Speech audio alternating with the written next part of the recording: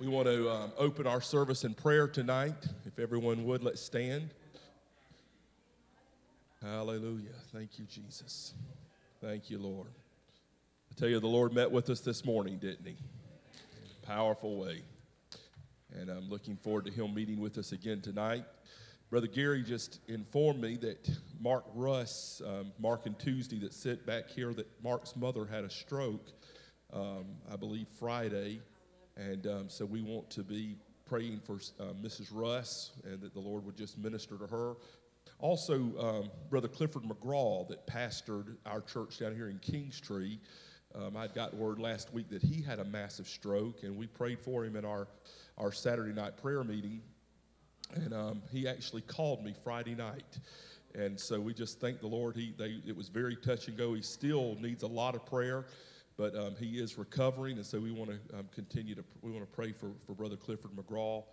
And also we want to continue to pray for all of our brothers and sisters in Texas. This is just something I feel like the Lord wants us to keep before us. We don't want to forget about that tragedy. We don't want to forget about those folks. You know, as humans, when we hear about stuff like that, what's the first thing we thought about? Are we prepared? Are we prepared? That was immediately our first thought. And we should be concerned about that, but at the same time, think about a pastor just lost half of his congregation, his own child. I understand that one of his parents that also passed away. Can you imagine the devastation? And that's just the pastor, and then everybody in that community and all the people in that church. And so as we pray tonight, let's pray for them. Let's continue to pray for them. And I've been praying that the Lord would send pastors and prophets and apostles and evangelists and teachers and every office of the fivefold ministry into Texas and would speak blessings and encouragement to them. So we want to go to the Lord in prayer. You may have a request you'd like to make with an uplifted hand. My dad's nephew we just found today is filled with cancer. He's only 64 years old, and his name is Larry Nail, and we want to pray for him.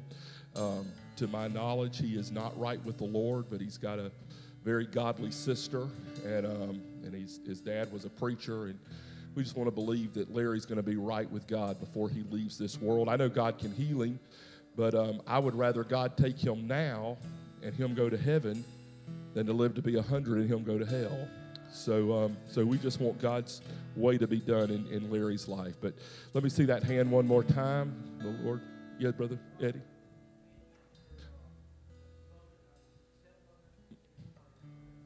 Yes, thank you.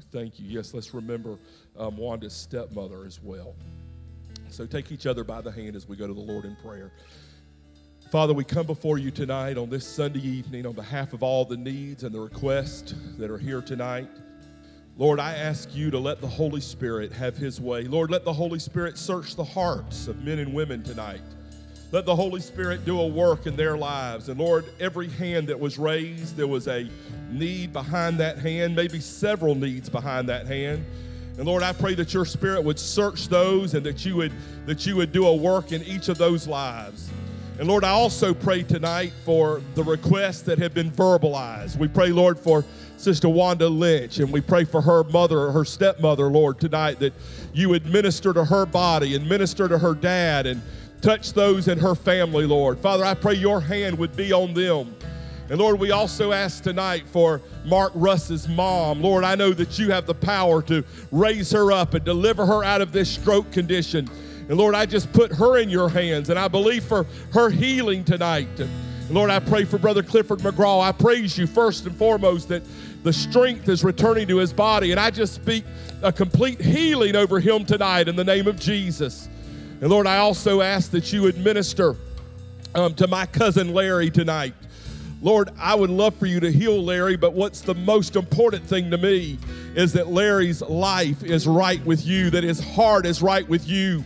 And Lord, I just pray that you will send somebody to him, whether it be his sister or somebody else, Lord, but send somebody to him that would lead him to Jesus and tell him of the way of salvation. And Lord, I'm sure he's been told the story many times, but let the Holy Spirit deal with his heart. Let him get right with you, God, that this life is but a vapor. The life to come is everlasting. And I'm asking you, God, to to save him. Lord, his dad was a preacher of the gospel, a lover of Jesus. You said to believe on you and we would be saved at our house. And so I'm asking you, God, to invoke that principle into Larry's life tonight. And Lord, I pray for those in Texas who are a week out from this terrible tragedy. But Lord, a week is not a long time. They're just in the beginning of the suffering and the pain. And Lord, I'm asking you, Lord, to let the Holy Spirit, who is the comforter, to comfort them tonight. Bring and bear comfort on them tonight. Pour comfort out on them tonight. And we ask this in Jesus' name. And the church said, amen, amen, and amen. Remain standing as we worship and singing tonight.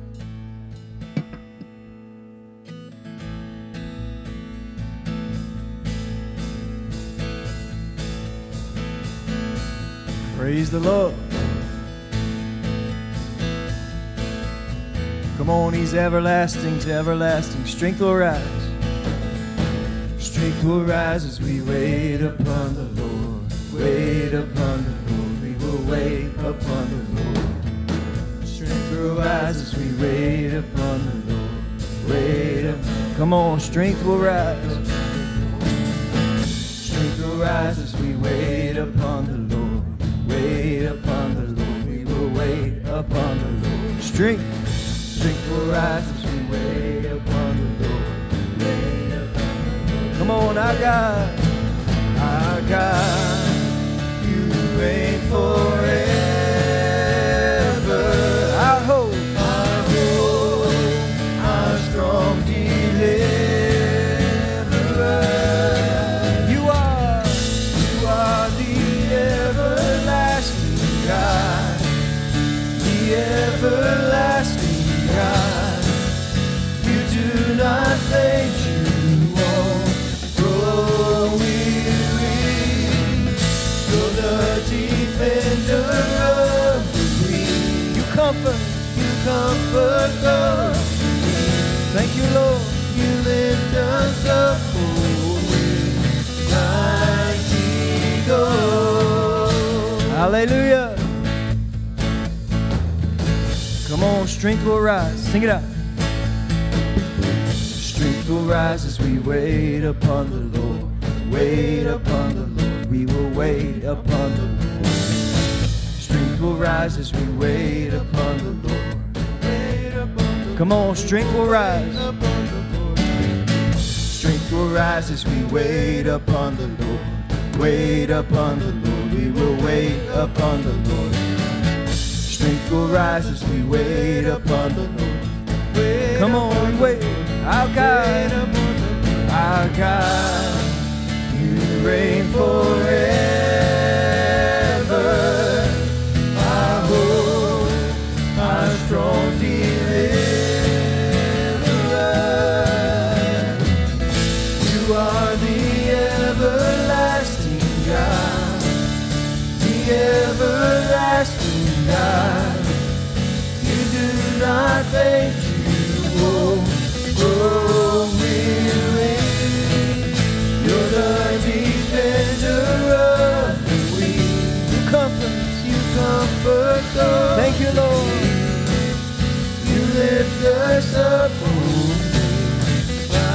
Come on, you sing. You are the everlasting God, the everlasting God. You do not faint, you won't grow weary. You're the defender of the weak. You comfort those in need. You lift us up on wings like eagles. Hallelujah. Are you thankful for an everlasting God? He doesn't get tired. He doesn't get weak. We can always call on Him, and He hears our prayer. Amen. And He's strong enough to answer that prayer. Amen. Praise the Lord. Give Him a hand clap of praise tonight. We're going to sing the chorus one more time. You are the everlasting God. Come on in worship tonight. Everlasting God. You do not faint. You do not faint. You won't grow weary. You're the defender of the weak. You comfort, Lord. You comfort those in need. Lift us up. You lift us up on wings. Come on, one more time. You are the everlasting God. The everlasting God. You do not faint, you won't grow weary. You're the defender of the weak. You comfort those in need. Lift us up. You lift us up on wings like eagles. Praise the Lord. Give him a hand clap of praise. Thank you, Lord. Well, welcome to Sunday night service. Are you glad to be in the house of the Lord? Amen. We're going to hear an awesome word tonight. We're going to have an awesome time of worship. Let's take a moment if we can. Get out of your seat, shake someone's hand, tell them it's good to see them in the house of the Lord tonight.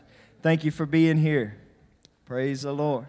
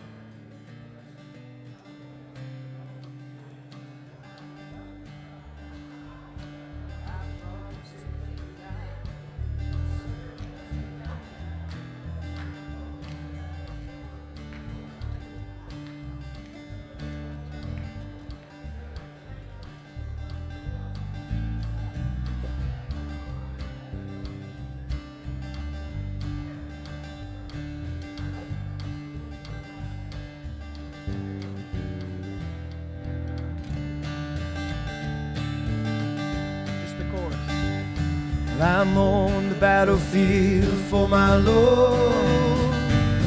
I'm on the battlefield for my Lord. I promised him that I would serve him till I die. Now I'm on the battlefield for my Lord. Come on, I'm on the battlefield for my Lord. I'm on the battlefield for my Lord. I promised him that I would serve him till I die. Now I'm on. Come on, I'll try that first verse. Happy. I was alone and idle. I was a sinner too.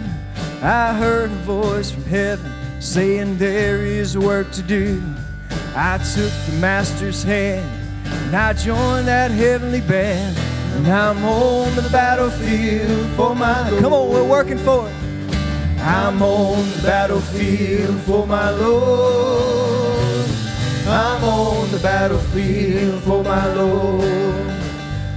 I promised him that I would serve him till I die. Now I'm on the battlefield for my Lord. Come on, pull that next verse up. I lost my flag in battle. My staff is in my hand. I'm taking it to Jesus over in that glory land. In distant lands I've tried, crying sinner come to God.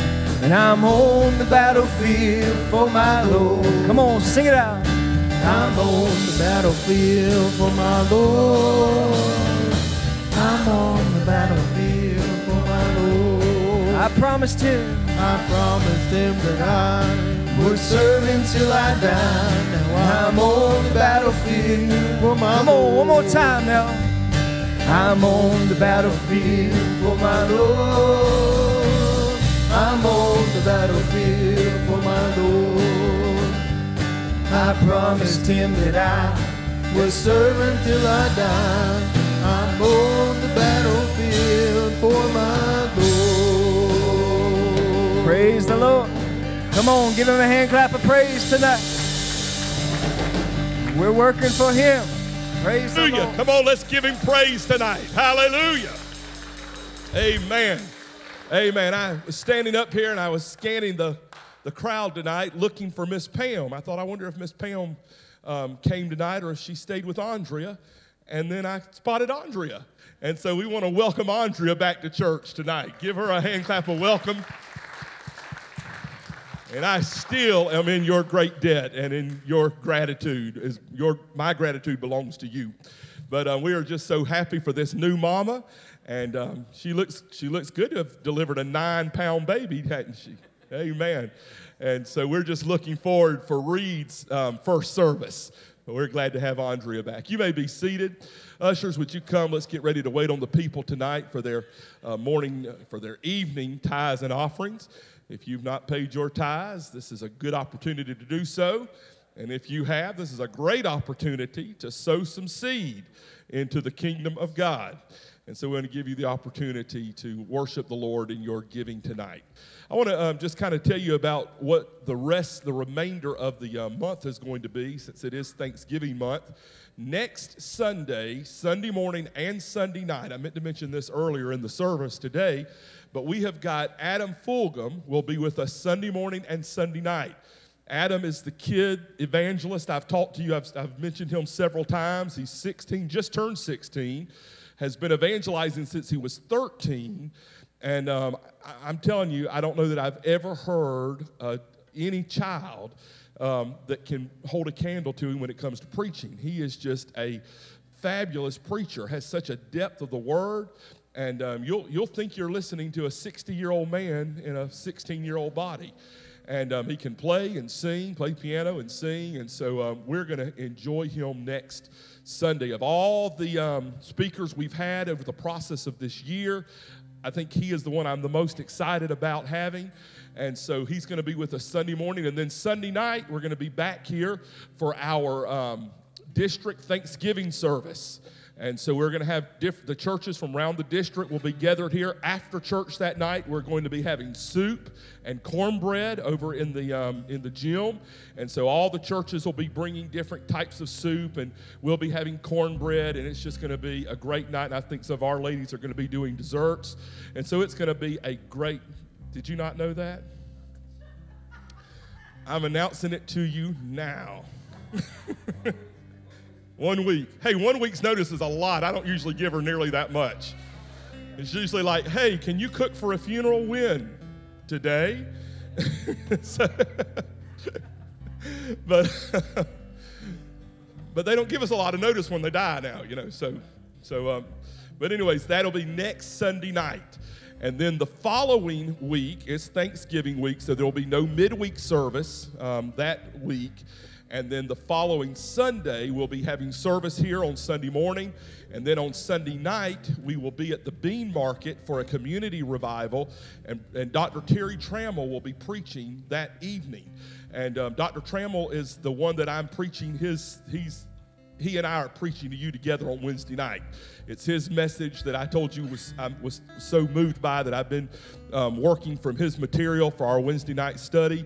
And so you'll get to hear the real Dr. Trammell in person on Sunday night, November the 26th. And so I encourage you to be part of that meeting. It's going to be a great, great time. So let's give unto the Lord tonight and just let the Lord bless us as we give. Father, we thank you tonight for your wonderful gift, the gift of salvation, the gift of Jesus. And then on top of that incredible gift, you gave us the gift of the Holy Ghost. And then with him, you gave us 9 more gifts. And so, Lord, you're just a gift giver. And then on top of that, you renew us with mercies every day. So, God, you're a gift giver. So, Lord, we want to give to you tonight, just to give back to you to say thank you, Lord, for the way you've done and given to us. In Jesus' name, amen.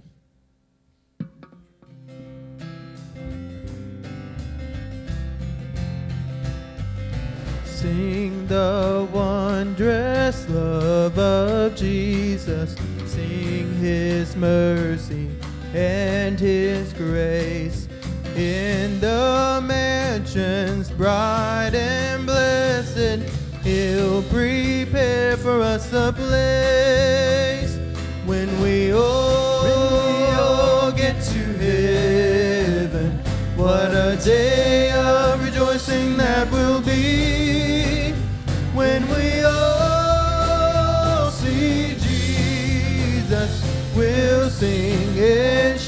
of victory.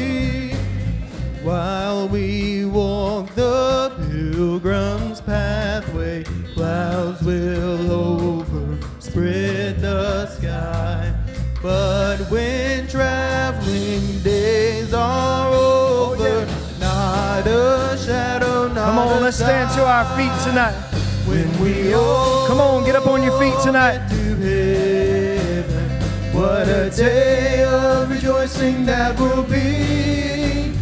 When we all see Jesus, we'll sing and shout the victory. Hallelujah.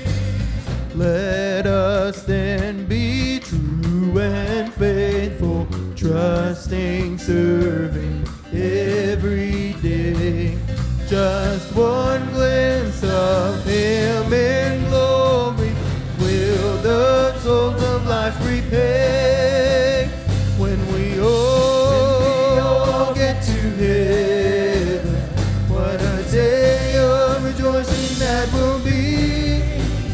When we all see Jesus, we'll sing and shout the victory. Come on, Joy. Onward to the prize before us, soon His beauty will be. Hallelujah. Soon the pearly gates will open, we shall tread the streets of gold. When we all get to heaven, what a day of rejoicing that will be. When we all see Jesus, we'll sing and shout the victory. Come on, when we all get to heaven, what a day of rejoicing that will be. When we all see Jesus, we'll sing and shout the victory. We'll sing and shout. We'll sing and shout the victory. We'll sing and shout the victory. Praise the Lord.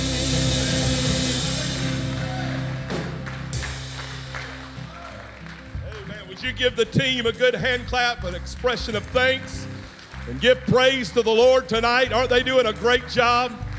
Praise the Lord. Praise the Lord. They never cease to amaze me how God uses them. And this morning's worship service was so great. And Blake did such a great job on that song this morning, that new song. He had sent that to me earlier, and he said, I could tell it was one of those that just had ministered to him. And so you could tell the way that he sung this morning, it ministered to him, and in return it ministered to us. And so I thank the Lord for that. Thank God for the anointing that was in this house this morning, the anointing that is in this house tonight. We have a treat tonight. I wanted to have asked that Brother Chris Britt would come and he would share with us tonight a message on encouragement. Chris is a guy that you just don't know all that he does.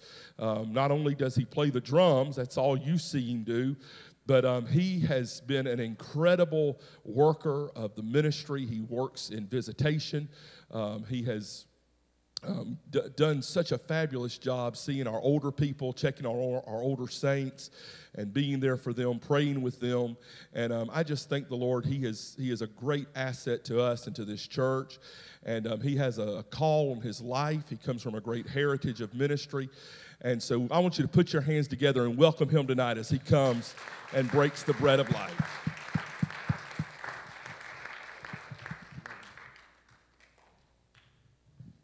Isn't it good to be in the house of the Lord tonight? Amen. It's an honor and a privilege to speak here once again, to be called upon. Pastor Tim called us up and said, we'd like you to speak. And I was very much appreciative of his offer and the type of pastor that he is. He's one that he shares this pulpit a lot. And he gives other ministers a chance to deliver the word. And there's a lot of ministers who won't do that. For various reasons, they will not share their pulpit. So I appreciate him in that he is the type of pastor who will do so. And it is a blessing to me every time I get to stand behind a pulpit or a podium and speak and preach the Word of God. We've been fortunate to do that a lot for my dad in Aner. Be praying for him as he'll be having some traumatic surgery on December the 5th to his whole abdomen. So we'll just be praying for him. And we're hoping for a speedy recovery because we just found out that Aner will be asking us to fill in there for a while, for a couple of weeks while he's recovering. So we're praying that he will recover quickly. And they told him that they love him a lot. They told him he did not need to be 100%. They love his preaching so much. They said, preacher, you can preach from a sitting down position. We don't mind it at all. So they're a loving church, and they love him. And they also love us, and we'll be filling in for him. So that is a blessing. So Pastor Tim, he said, Chris, I'd like for you to preach on the subject matter of encouragement. And he would have been so proud because I had this sermon. We were conversing, and I had this sermon on my heart, my mind, and I began writing it all out. I'd had bits and pieces come in different areas, and I had typed it all out. It was so pretty. The notes were just amazing. And I got on the tree stand yesterday afternoon. I like to hunt. And it was almost as if I was looking at those notes, and I was very proud of them. And it was like the Lord looked over my shoulder, and he said, well, ain't that pretty? I said, yeah. He said, you ain't preaching that. I was like, oh. Really? Ouch. So last night we got off of that deer stand, and we went home, and we started working on the sermon that we're going to deliver to you today. And we're getting older. We turned 40 just a few weeks ago. And on the way here, I'm a great magician, but only to myself. I could not do an illusion that you would appreciate. But I can make my stuff disappear all the time. My car keys, my wallet, everything I lose it. And I could have it in my hand, and it just disappears. And so I was looking for keys and phone and everything to come, and made sure I had my big Bible because I can't hardly see anymore. And I had my big Bible, and I got here, and Sam was the first person I saw, and she looked at me and looked at her, and I said, I forgot my notes. And so I began, she said, oh, really? So God has a wonderful sense of humor, but I do have all of my notes that I tried to hurry up and get while we were waiting for practice. But, you know, when it comes down to the Lord, he has a way of qualifying who he calls. And it was his way of telling me, listen, I don't need no pretty fancy outline and sermon description. What I need for you is to get in the right place with your heart to deliver the sermon I've already given you. You already know everything that you're going to say. You don't need to be worried about your notes and your outlines. You need to be comfortable. So I went and he was expressing that to me earlier. I got out of the suit and I got into something I could feel good about moving around in. So if you have your Bibles, I would like for you first to turn. And I'm looking at my phone because there's my notes. I'm not checking Facebook, I promise. If you would turn to Matthew 22 and 37. We're going to be jumping around just a little bit. So when you get there, just tell me amen. And that'll be my knowledge that you got there. Matthew 22 and 37. Amen. Jesus said unto him, Thou shalt love the Lord thy God with all thy heart, and with all thy soul, and with all thy mind. This is the first and great commandment. Now, if you would, flip over to Revelations, all the way in the back, chapter 2, verse 5. Verse 2, 1 through 5. And I'm getting there too. Unto the angel of the church of Ephesus write, These things saith he that holdeth the 7 stars in his right hand, who walketh in the midst of the 7 golden candlesticks. I know thy works and thy labor and thy patience, and how thou canst not bear them which are evil, and thou hast tried them which say they are apostles and are not, and hast found them liars, and hast borne and hast patience, and for my name's sake hast labored and hast not fainted. Nevertheless, I have somewhat against thee, because thou hast left thy first love. I'd like to speak to you tonight on a sermon that I've entitled The Heart Art of Encouragement. I began thinking of this without even realizing that the other day. My children, we listen to a lot of music because we have a long distance that we travel. And mostly we listen to gospel music, but my oldest son heard this song that on a movie that he fell in love with, and it's the old song, Barbara Ann.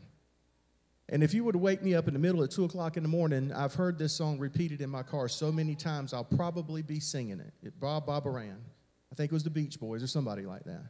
Well, anyway, my phone was playing Barbara Ann for the 50th time on that commute, and it automatically went to another song. It's this application, and there was a song that played. It was by the Righteous Brothers, and it brought back memories of my childhood. Not that I was a child when it came out, but I'd listened to that song, and the song that came on was You've Lost That Loving Feeling. I don't know if y'all remember that one, but I remember listening to it. My granddaddy, he only listened to gospel music, and he said, "What's that in there?" I said, "It's okay, Daddy. It's Grandpa, it's the Righteous Brothers." I was wanting to make, they're the Righteous Brothers. So it's okay because they're the Righteous Brothers. I think they're a gospel quartet, maybe. I don't know. But learned to lie at a young age. We repented for that, though. But I just figured, he bought it, too. Oh, okay. And he went rocking. I turned it down so the lyrics weren't apparent. But you've lost that loving feeling. And right here, we're speaking of the church of Ephesus. And what's being spoken to them was very prophetic to me. I began to do some research last night about the church of Ephesus and what was going on during that period of time. What were they facing? A couple things I found out of Ephesus. It was a flourishing city, one of the biggest cities of its time, with a population of about 225,000 people. That was a lot for a city, especially back in those days. And it possessed like a huge harbor. It would remind you of like the harbor of New York City. It was a center of trade. The harbors could take any ships that were built in that time. It could accommodate them. So there was a lot of trade that went through there. The residents were Greek, and the Greeks were one who worshiped Diana. In fact, one of the largest, the ancient seven largest wonders of the world was the church dedicated to Diana there, and it was one of the seven wonders of the ancient world.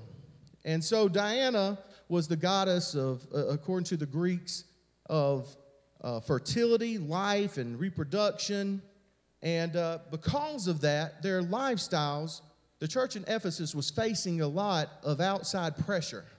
They were steadily at work. There were those who were trying to take the word and change the word and break it and pervert it. And they were working diligently and heavily, steadily to keep the doctrine sacred, to keep the word pure. And there was all these outside sources of just sexual immorality that was going on during the time. And I began thinking about this day and age, and I said, Lord, every time I turn on the TV, yes, we're living in a country of great prosperity, but there's all of these outside forces that are pressing in. And I noticed the one part of what was being said in Revelations 2, and he's saying, I know you have worked, you've labored, you've even made sure that the false prophets haven't perverted the word, but you've lost your first love. And I began to think about the consequences of that. See, I can remember back in the day of falling in love for the first time. And maybe some of you in here, the first time you fell in love was the person who's to your left or to your right. But I remember what it was like. There was an excitement when you first fall in love. There was an excitement. You wanted to be with that person all the time. There was nothing that you wouldn't do for that person. You were just anxious to get from one date to the next. Life in between being with that person was just so you could get to be with that person again. Amen? I don't know if you can remember that, but I can remember what it was like in high school to stuff those letters inside of a locker. I can remember what it was like going on that dating process and I remember my grandmother said one time, we were saying grace, and I held her close, and she said to me, well, don't eat her before we say grace. Now, look at Grandma, but that was the way you were. I've heard that expression. You love them so much you could just eat them up. You love them so, so much. And you have those phone calls that you're talking to one another over the phone, and you end it like, well, I love you. Well, I love you more. Well, I love you most. You hang up. No, you hang up first. No, you hang up first. No, you hang up first. No, you hang up. And it goes back. I don't know if y'all remember this kind of stuff, but it was that you're just in love, so in love. And so many relationships start out like that, but something happens. You lose that love and feeling. You become almost too familiar with that person. I remember my dad saying, whatever it takes to win is what it will take to keep them. You have to keep courting for the rest of your life, for the rest of your marriage. Ladies, can we say amen? Amen. We have to keep courting. We have to keep dating. And I began to think about our relationship with Christ and what it looks like when we first find Christ in the altar. We first find Christ in the altar, and we're so happy. We're just so full of joy. We're so full of happiness. We can't wait to tell everybody that we can come in contact with. We're so anxious to tell them about it. And then we can't wait to go to church. When you first get saved, it's almost like every time the church doors open, I want to be there. And even when they're not open, I want to find another church that might be having revival, and I want to go to it. I want to be wherever the Lord is, because my life consists of being with Him, and everything in between is just what it takes for me to get to the next time I can come into His presence. Our prayer life, we're on our knees talking to God so much. We have that relationship that's so close, and with every breath that we can draw in, we're thinking about Him. Even on our job, it's hard for us to concentrate sometimes because our minds are so on the Lord, and we're so in love with Him. And then something happens. There's a gradual familiarity that begins to come into the relationship. We become over familiar with Him, and it's at moments like that the relationship becomes more sparse. Just like in relationships between husbands and wives, you get bogged down in the business of the relationship. The paying of the bills, the cutting the grass, the washing of the cars, the cleaning of the house, the taking care of the kids. These things, all of a sudden, you almost become just passing ships in the night. Some even grow to be strangers. And so I began to think about this familiarity and what does it mean to be able to be encouraged? It all starts with the heart. It all starts with the relationship. There is no one who can encourage you in the Lord more than yourself. But when you find your heart absent of the Lord, there's a barrier that comes between you because you do not have open lines of communication with Him. You don't have that relationship. How can you be encouraged in the Lord if you're not having a relationship with the Lord? It's impossible. And I look around and I say, when you first get saved, there's nothing. When you're in love with someone the first time, you will spare no expense. You will spend the entire paycheck. You will put so much money down on that diamond ring because you want to make her yours. $4,000, $5,000, $6,000 on a ring. You will get anything for her. You will do anything for her. Same here in church. You want to do everything when you first get saved. You want to volunteer. You want to be active. You want to be a part. And then all of a sudden that relationship gets strained and nobody wants to come to church on a Sunday night. I'm not preaching to you. You're here. But I can tell you that the Sunday morning crowd and the Sunday night crowd are a whole lot different. In fact, even in our own conference, there's churches saying, well, maybe we shouldn't have church on Sunday nights and maybe we shouldn't have church on Wednesday nights. And there's a heart problem. There's a heart problem within our churches. There's a heart problem within our country, within our community, within our churches, within our families. There's a heart problem. And it's easy to understand how we can become discouraged as a result of that. I would like for you to turn in your Bible to 1 Samuel chapter 30.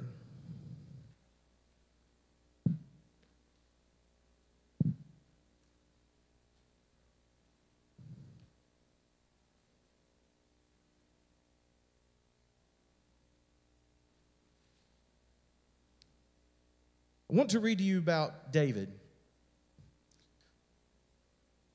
And it came to pass when David and his men were come to Ziklag on the third day, that the Amalekites had invaded the south and Ziklag, and smitten Ziklag, and burned it with fire, and had taken the women captives that they were therein. They slew not any, either great or small, but carried them away, and went on their way. So David and his men came to the city, and behold, it was burned with fire, and their wives and their sons and their daughters were taken captives. Then David and the people that were with him lifted up their voice and wept until they had no more power to weep. And David's 2 wives were taken captives, Ahinoam the Jezreelitess, and Abigail the wife of Nabal the Carmelite. And David was greatly distressed, for the people spake of stoning him, because the soul of all people was grieved, every man for his sons and for his daughters. I want you to draw a line right there. So often we find ourselves as David did. Now, David was one who had been anointed to be king. He had been anointed. He knew he was anointed to do the work and the will of God. Yet David finds himself in this situation where everybody has turned against him. They're talking about stoning him. His wives are gone. His children are gone. His house, his kingdom, gone. Well, at that time, he had before this been living in caves, running from Saul. He finally gets a place to call his own. And all of a sudden, what he has acquired, it's all gone. Gone. I began to think of times in my life where I've been right there. Right there. I can remember I was in New Jersey and I got a telephone call. And my dad had just had surgery on that Friday. And it was a Monday, midday. And I got a phone call at work saying I needed to get in touch with my mom. There was a problem. And I remember calling my mother, and she said, there's been a problem. While your dad was in surgery, no one knew it, but they nicked his intestine, and he's been leaking septic into his system since midday Friday, and this was Monday. Your daddy is on life support. They did emergency surgery. You need to come home. They don't know whether he's going to live or die. My dad was very young. This is going back 2001. That kind of thing had never occurred to me. And I'd love to tell you I was at the closest walk of my life with Jesus, but I wasn't. I wasn't there. But I had been before. And I remembered, even though I wasn't where I was, I hit my knees and I began to pray. I didn't even make it out of my job before I prayed. I finally got enough courage to get in the car and to drive. I got a plane ticket just as soon as I could, which was that day. I had to get to the plane. And the whole time, I felt the Spirit of the Lord come upon me. And I knew if I could just make it there, my dad would be okay. And I remember flying into Florence. I flew right out of JFK into Florence.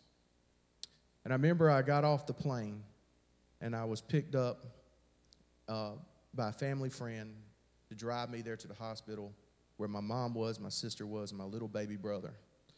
He's not little and a baby anymore. He's big, well, he's still a baby.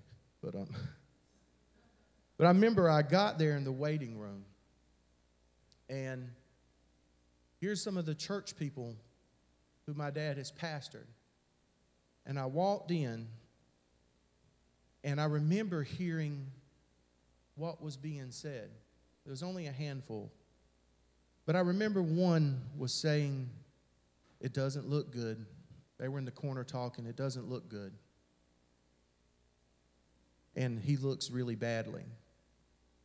And they were describing how he looked. And my mom was shaken up. And my little baby brother, he was, in 2001, he was about 9, 10, somewhere in there. And he said, Daddy looks good. Daddy looks good. He was looking through different eyes. He was looking through the eyes of a child. All I wanted to do was go in there, and I began walking into ICU. And the doctor caught me, and he said, listen, you can't talk to your dad when you go in there. His vitals are very fragile right now. We can't have them fluctuate. We can't allow you to even speak to him. Promise that you won't speak to him. And I said, I won't speak to him. And so my sister came into the room behind me, and I looked at Amanda. I said, told her to go to the other side of the bed. And she said, why? I said, because we're going to pray. And she said, they told us not to talk to him. I said, I'm not going to talk to him. I'm going to talk to him.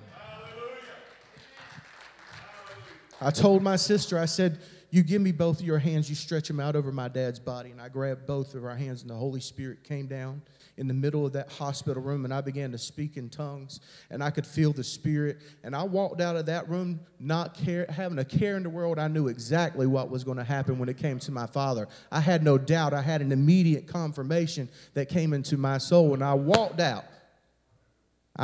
Knowing, I could turn my back knowing everything was going to be just fine. And I remember I walked back to that room, and it wasn't 10 minutes that had passed. There was one of the nurses who came in, and she looked at my mother, and she said, Miss Britt. And my mom said, that's me. And she walked over there to my mama, and she grabbed her by the arm, and she said, Miss Britt, I don't know how to tell you this. And my mom swooned. She was thinking that bad words were going to come. And she grabbed her, and she said, no, Miss Britt. No, Miss Britt. It's not bad. She said, we don't know how this happened. And she began to try to explain this to my mother, who was just wanting to know what was going on. And she said, Miss Britt, your husband has the ventilator tube that is down into his lungs. It's something that can't be coughed out. It inflates on the inside, and it breathes for you. She said, and his hands are tied to the bed. The reason why we do that is because he doesn't know what's going on, and we don't want him to pull it out or pull on anything, so his hands are tied. She said, but we just went in there 5 minutes ago. His hands are still tied, and it was out of his body, laying on his chest, and he's breathing on his own. Amen. He's breathing on his own. My grandmother, the Church of God lady that she was, pastor's wife, all she was, she got excited, started shouting all over that place. I was crying, and this nurse was looking like, what in the world is going on in this place? She might have been Methodist or Lutheran, but she hadn't seen nothing like that. And so my grandma began to tell her in between the Spirit speaking out of her and said, baby, I can tell you how that happened. My Lord Jesus Christ took that out of my boy. That's how that happened, sweetheart. And I can remember that. And I would love to tell you that ever since then it hasn't been a battle, but there's been a battle, and my dad's got another surgery lined up. I think he's had 17. But here's David. David is in this situation, and we got to the part halfway through verse 6 where it says, and David was greatly distressed, for the people spake of stoning him, because the soul of all people was grieved, every man for his sons and for his daughters. There's the colon, but God. I love every time in the Bible I get to a part where it says but, because everything changes, everything turns on a 180 after the but. Here it is. This is the situation. Everything that can happen bad happened, and then there's a but. But David encouraged himself in the Lord his God. Nobody came to David. There wasn't a prophet. He didn't have his child to hold his hand, to speak an encouraging word. He didn't have his wife to say anything good to him. He had nothing but people who wanted to stone him. There was not a pastor for him to call. There was no one there. David had to encourage himself. Amen. And David said to Abiathar, the priest, Ahimelech's son, I pray thee, bring me hither the ephod. And Abiathar brought thither the ephod to David. And David inquired at the Lord, saying, shall I pursue after this troop? Shall I overtake them? What did David do? David realized the importance of two things. He was getting his heart back in order. He was saying, I need to pray. I need to talk to him. He recognized at that moment what he needed to do. He needed to pray. He needed to talk to God. And he needed what? An answer. David did not act. He didn't do anything except hit his knees and pray for the answer. What does it say happened after that? And he answered him, pursue, for thou shalt surely overtake them, and without fail recover all. All. All. He didn't say you would get a little bit back. He said you're going to get it all. All back. All. God is the God of restoration, but there's a process that it takes to get to restoration. It starts with getting the heart right. Before we get our heart right, we're just spinning our wheels because we're doing everything in the way that we would do it. Here's David in this situation, and he hits his knees and he's praying to God and saying, what do I do? I believe that David was at that point, if God said, go home, he would have went home. He said, if he'd have said, camp right there for 3 years, he would have camped right there for 3 years. If he said, go and give those enemies your flocks, give them the rest of it, he would have done, at that moment, whatever God would have told him to do. That is what David would have done at that moment. But here we find ourselves in our situations. We're in our dark situations, and we want to tell God sometimes how it's supposed to go. God isn't Burger King. You don't have it your way. It is his way, and only his way. And until we get our mind, it is not that God's will is aligned to us. It is our will who has to be aligned to God. We can't do it our way. I don't care if you stayed in the Holiday Inn last night and think that you're intelligent enough to take the wheel of your car. It shouldn't be you driving in the first place. And we wonder so many times why we end up in places we end up is because we're the one doing the driving. If we would get out of the driver's seat and get our heart back in line, we would find ourselves in church on Sunday night and Wednesday night doing things that kept us out of situations that we shouldn't be in. And it might have been that somebody else in our families would have saw something in us that saw that kind of commitment in our lives who would say, I want to strive to be like that instead of where they were on Friday night when they got into that accident because they'd been drinking. Amen? I know I'm saying things that are not easy to hear, but I'm preaching to me. Because it ain't just me walking. There's people who's looking at me in my life. I'm a living testimony. What I'm doing on Sunday night means something, not only to my life, but those who are watching me. Amen? I have 2 little boys who watch what I do. I have family members who watch what I do. And when I get my steps in line, it's not just mine who come in line. It's anybody in my household and those who see what I am. That's the importance of what we do and why we do it. Because it is the right way to do things. Amen? So I'm sitting here and I began thinking about this. And it's just amazing when you read after that. So David, what does David do? He immediately does exactly what God told him to do. What does he say? And David went and he had the 600 men that were with him and came to the brook Besor, where those that were left behind stayed. But David pursued, he and 400 men, for 200 men abode behind, which were so faint they could not go over the brook Besor. What happened immediately? He lost a third. He lost a third immediately after God said, do this. Don't think that when God tells you to do something that you're not going to come upon an obstacle. Amen?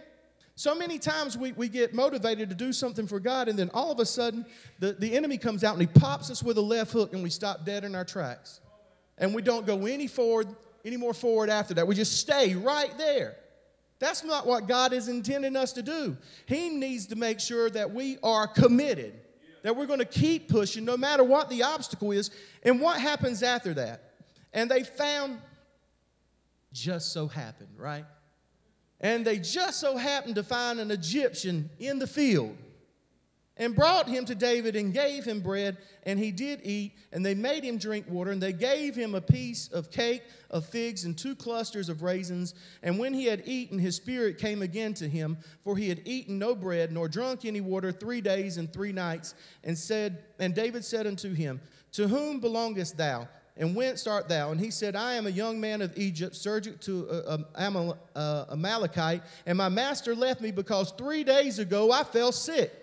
We made an invasion upon the south of the Cherethites, and upon the coast which belongeth to Judah, and upon the south of Caleb, and we burned Ziklag with fire. And David said to him, Canst thou bring me down to this company? And he said, Swear unto me by God that thou wilt neither kill me, nor deliver me into the hands of my master, and I will bring thee down to this company. And when he had brought him down, behold, they were spread abroad upon all the earth, eating and drinking and dancing, because of the great spoil that they had taken out of the land of the Philistines and out of the land of Judah. And David smote them from the twilight even unto the evening of the next day, and there escaped not a man of them, save 400 men which rode upon camels and fled. And David recovered all that the Amalekites had carried away, and David rescued his 2 wives, and there was nothing lacking to them, neither small nor great, neither anything that they had taken to them.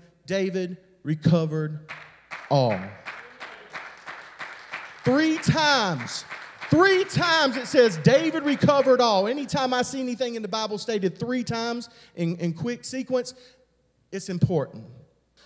We've gotten too complacent with not recovering all. When the enemy has come in and stolen from us and taken, we've gotten so complacent where we're saying, well, let me get adjusted to what just happened. We don't need to get adjusted to any of that.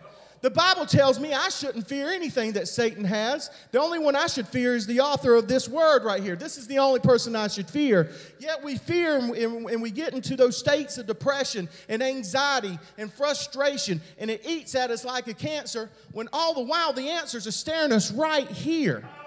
Amen?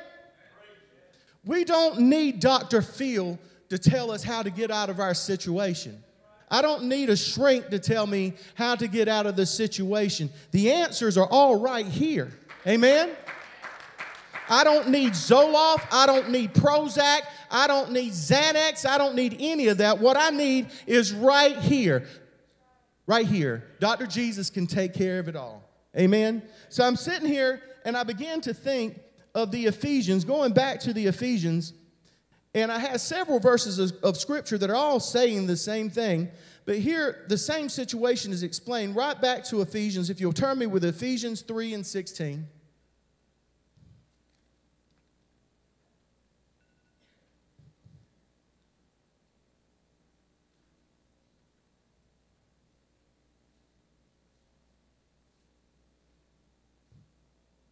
And I'm going to be coming to a close soon, which absolutely means nothing. Amen. I guess this is my first close. And it says that he would grant you according to the riches of his glory to be strengthened with might by his Spirit in the inner man, that Christ may dwell in your hearts by faith, that ye be rooted and grounded in love, may be able to comprehend with all saints what is breadth and length and depth and height, and to know the love of Christ, which passeth knowledge, that ye might be filled with all the fullness of God. Now unto him that is able to do exceedingly abundantly above all that we ask or think, according to the power that worketh in us, unto him be the glory in the church by Christ Jesus throughout all the ages, world without end. Amen. Since we're in Ephesians, I can flip through these quick. If you flipped over to chapter 6, verse 10. Finally, my brethren, be strong in the Lord and in the power of his might. Put on the whole armor of God, that ye may be able to stand against the wiles of the devil. For we wrestle not against flesh and blood, but against principalities and powers, against the rulers of darkness in this world, against spiritual wickedness in high places. And then over in Ephesians 4,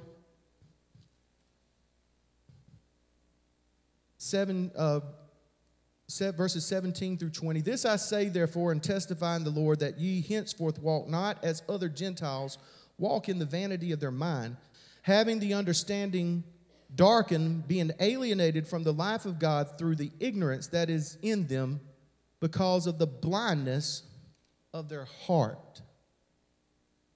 What is this saying? It's saying that when we're in these situations, if we're looking with carnal eyes and carnal minds and carnal spirits, we're not going to figure it out.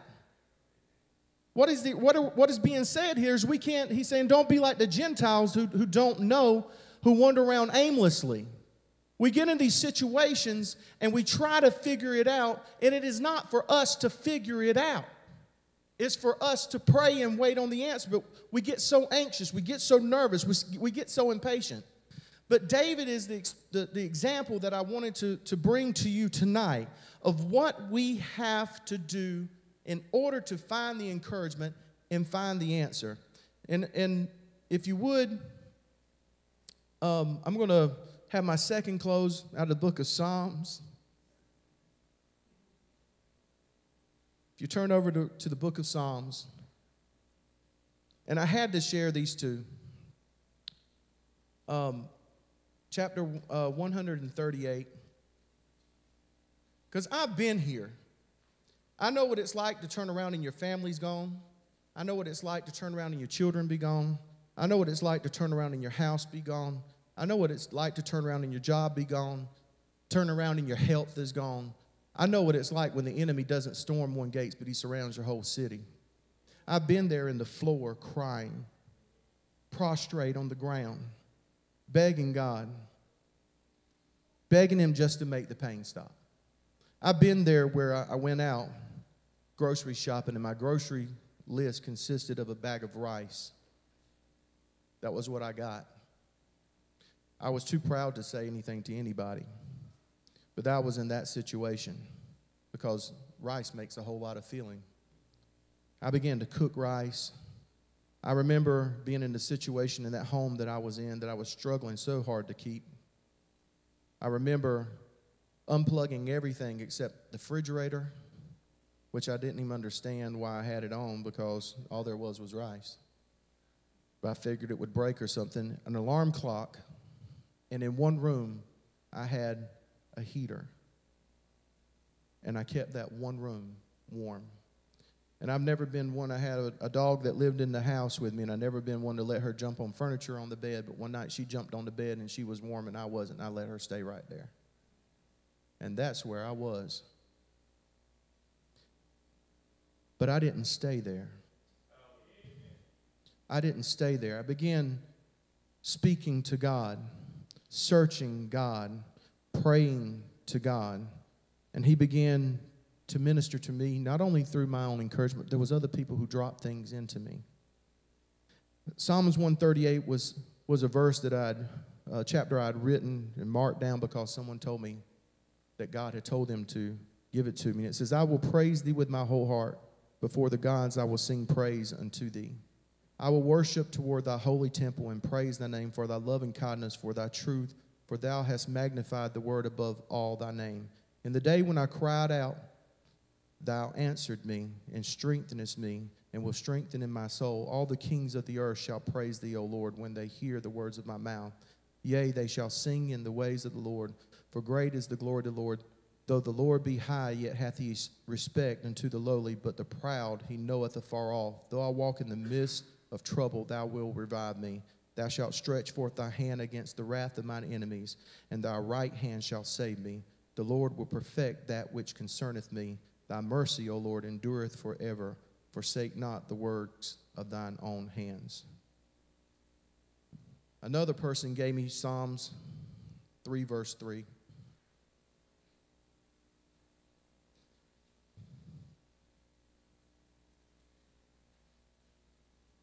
And in the same day I was listening to some gospel music. And it just so happened, they told me to read Psalm 3. And I began listening to some gospel music. And Georgia Mass was singing this song. From out of this psalm, it says, Lord, how they are increased that trouble me. Many are they that rise up against me. Many there be which say of my soul, there is no help for him in God. Selah. But thou, O Lord, art a shield for me, my glory and the lifter of my head. I cried out unto the Lord my voice, and he heard me out of his holy hill, Selah. I laid me down and slept. I awakened, for the Lord sustained me. I will not be afraid of 10,000s of people. They have set themselves against me round about. Arise, O Lord, save me, O my God, for thou hast smitten all mine enemies upon the cheekbone. Thou hast broken the teeth of the ungodly. Salvation belongeth unto the Lord. Thy blessing is upon thy people. Selah. I began in that moment to think, and it's something that we forget. Pastor said something so profound this morning. He said, when we sit in situations, and he asked everybody, if you're going through something, raise your hand. And there was hands raised everywhere. And he said, if you're going through something, raise your hand. And almost all of the same hands were raised across the church. And we began to sing the song. And what was noted was, listen, we might be going through stuff, but he's already delivered us from things in the past. I'm going through something right now. But in that moment, I began recalling things. I've been recalling when they told my mother that my brother, when he was in the womb, would be born with Down syndrome. That the left ventricle of his head was twice the size, and he was born perfectly fine. I began to think of a lot of things, and when I was laying on that floor prostrate, I had remembered something that happened to me when I was diagnosed with swine flu. I was diagnosed with swine flu. I was brought into the hospital, and I was a sick man. There was some people who had died from that swine flu that year, and I had a bad case of it. And I remember everybody separated themselves from me. My mom and dad called and said, baby, we love you, but we can't come see you. We can't risk getting the swine flu. My wife was gone. Everybody was gone, and it was just me. The room I was in didn't have a window. And I remembered them giving me medicine, them coming in and out of my system, and the pain was unreal. I never felt so sick in my life. My stomach felt like somebody had just ripped it out of me. And I remember being so lonely. I was sitting there crying. I didn't even know if I was going to live or die. I felt like I was going to die. And I would come to, and I would go out, and I would come to, and I would go out. And I remember I was sitting there in that room, and I realized, I spoke out loud in that room to the void, and I said, God, I'm not alone. It may look like I'm alone, but I know that you're here with me. And I began to pray, and then I began doing something else, which came out of the book of Matthew, and this song was written in the book of Matthew, chapter 10, verse 26.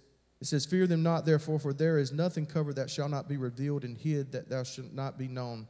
What I tell you in darkness, that you speak light, and what you hear in the ear, that preacheth upon the housetops. And fear not them which kill the body, but are not able to kill the soul, but rather fear them which is able to destroy both the soul and the body. And here's the part that stuck out. And not 2 sparrows sold for a farthing, and one of them shall not fall on the ground without your Father.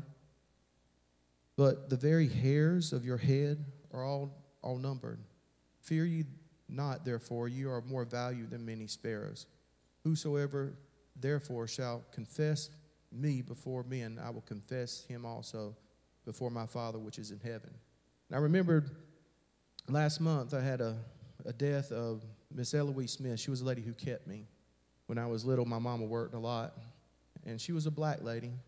And I loved her like a mama, and she loved me like a son, and she taught me this song. And I remember I was in that hospital room all by myself, and I began to sing, and I said, why should I feel discouraged? And why do the shadows come? And why does my heart feel lonely and long for my heavenly home? When Jesus is my portion, a constant friend is he. His eyes are on the sparrow, and I know that he watches over me, 'cause his eyes are on the little sparrow.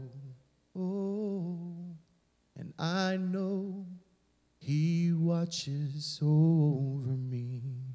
And I began feeling something happening inside of my body at that moment.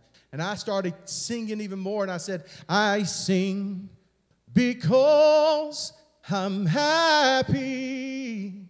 I sing because I'm free. His eyes are on the sparrow,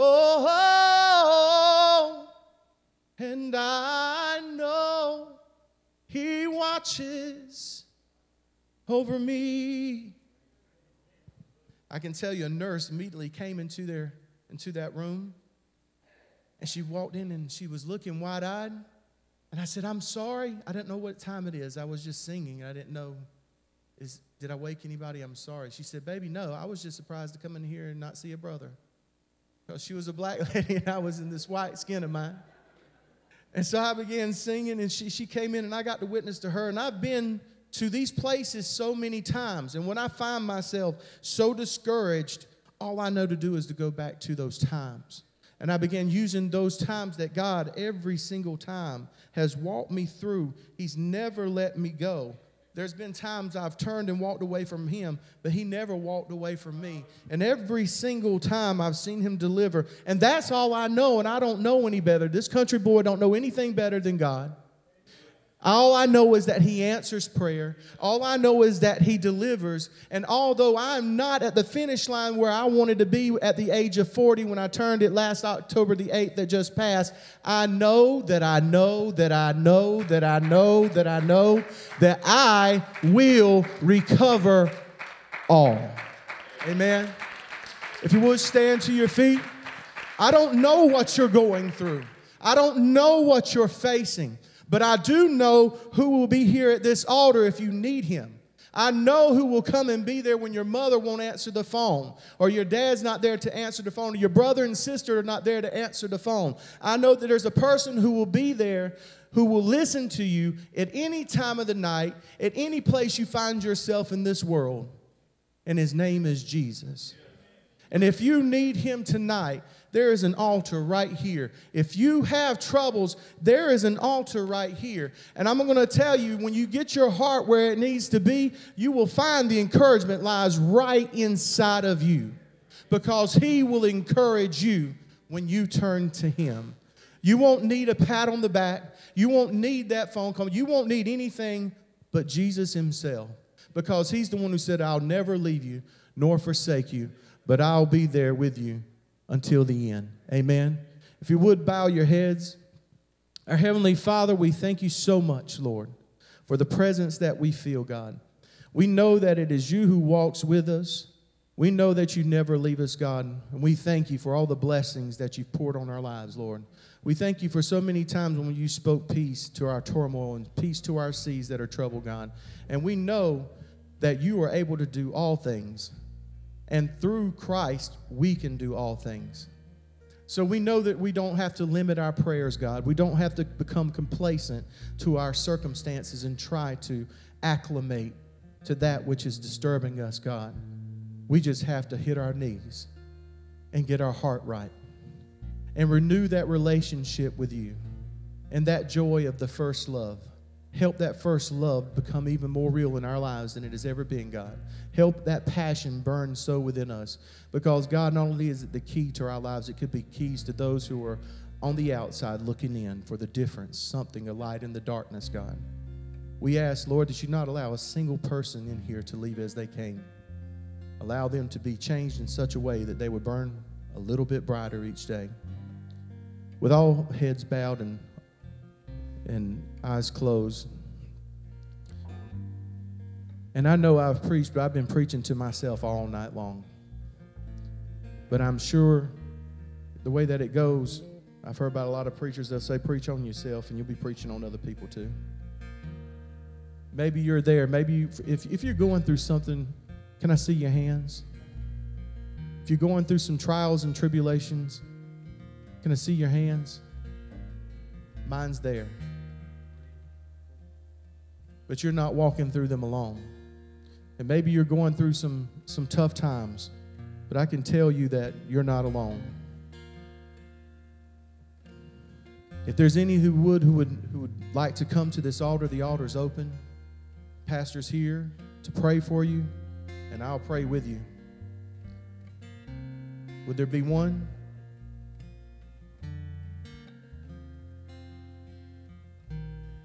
If not, all we have to know is that we don't have to be right here.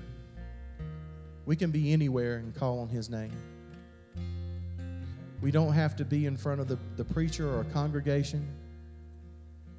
It helps. But He's with us anywhere. Amen. In our home, in our car, in the middle of the woods. He's with us anywhere. Amen. Pastor.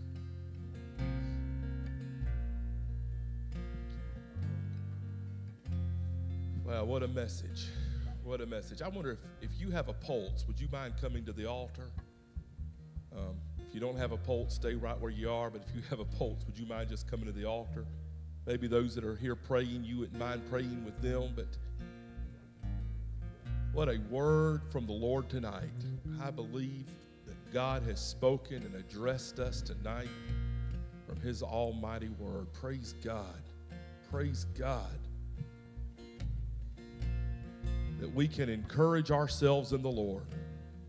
I love that passage, that story. We shall recover it all.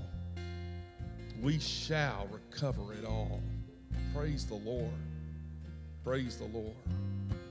Chris, if the word didn't touch anybody else tonight, it touched me. Man, I'm encouraged. I'm encouraged in the Lord tonight. I'm encouraged through the word of God tonight. Sometimes I felt like David, where I lost it all, and even the few men I had to go get it back, part of them left me. But we recovered it all, and we're going to recover it all. And Sister Daisy was walking out the door today. She said, Pastor, I got a word for you. She held back, and she grabbed hold of me. She said, there's been some folks that have left, and she said they left because of this. She said, but the Lord's going to, she said, they're going to start coming back. You're going to recover them. I said, well, I only want them to come back with a right heart and a right spirit. Amen. I believe that all that we've lost, we're going to recover it all. This was a confirming word to me tonight. All that we've lost, we're going to recover it all. Father, we thank you tonight for the word of the Lord. I thank you for the servant of God. Lord, Chris has not preached from a classroom understanding. Lord, he's lived this.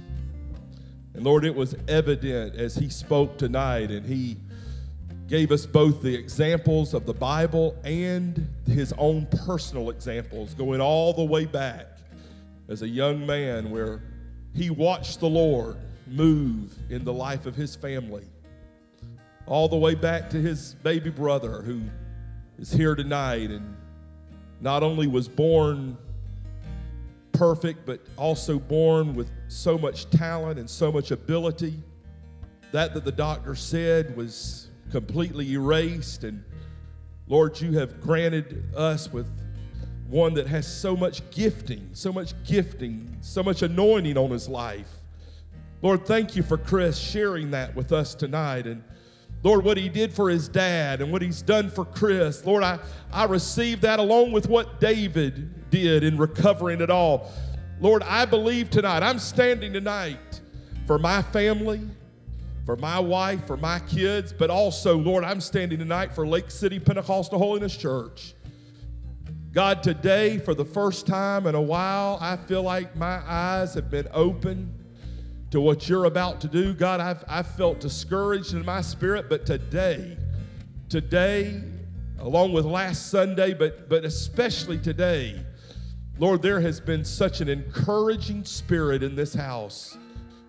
And I encourage myself in the Lord. But God, I've been encouraged by the Word of God tonight. And I thank you, Lord, we're going to recover it all. Not some, not most, not part, but we're going to recover it all. All that we have lost, Lord, we're going to recover it. And it's going to be better than it's ever been, and it's going to be greater than it ever was. And I thank you for that tonight. Thank you for the word of the Lord. Thank you for the prophetic word that has been spoken tonight. In Jesus' name. In Jesus' name. Praise the Lord. Praise the Lord. Go and recover it all. Amen. Amen.